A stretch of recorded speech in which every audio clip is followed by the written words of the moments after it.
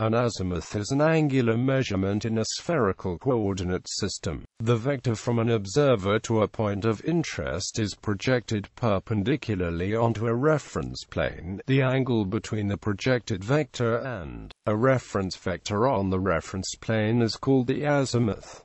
An example is the position of a star in the sky. The star is the point of interest, the reference plane is the horizon or the surface of the sea, and the reference vector points north. The azimuth is the angle between the north vector and the perpendicular projection of the star down onto the horizon. Azimuth is usually measured in degrees.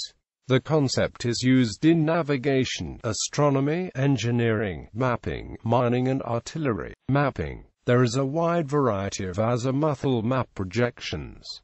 They all have the property that directions from a central point are preserved. Some navigation systems use south as the reference plane. However, any direction can serve as the plane of reference, as long as it is clearly defined for everyone using that system. Astronomy. Used in celestial navigation, an azimuth is the direction of a celestial body from the observer. In astronomy, an azimuth is sometimes referred to as a bearing. In modern astronomy, azimuth is nearly always measured from the north. In former times, it was common to refer to azimuth from the south, as it was then zero at the same time that the hour angle of a star was zero. This assumes, however, that the star culminates in the south, which is only true if the star's declination is less than the observer's latitude. Other uses of the word.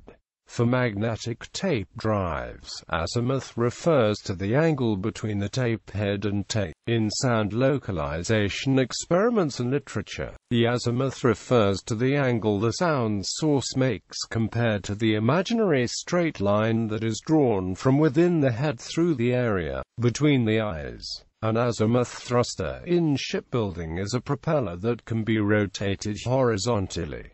Etymology of the word. The word azimuth is in all European languages today. It originates from medieval Arabic al-sumut, pronounced as-sumut in Arabic, meaning the directions. The Arabic word entered late medieval Latin in an astronomy context and in particular in the use of the Arabic version of the astrolabe astronomy instrument. The word's first record in English is in the 1390s in Treatise on the Astrolabe by Geoffrey Chaucer. The first known record in any Western language is in Spanish in the 1270s in an astronomy book that was largely derived from Arabic sources, the Libros del Saber de Astronomía, commissioned by King Alfonso X of Castile.